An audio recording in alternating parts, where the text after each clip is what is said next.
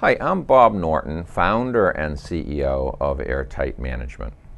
AirTight Management is the first ever proposed standard for the internal management systems of small to medium-sized businesses.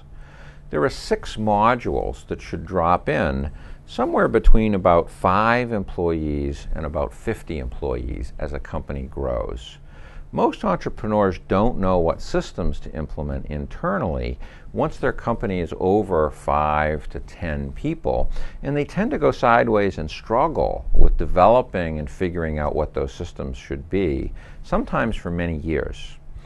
If you implement all 6 of these systems, you'll have a holistic, self-correcting system that creates a culture I call a Darwinian meritocracy. And that's a culture that evolves as the company grows and as the market circumstances changes and the competitive landscape and other factors change that you can't control.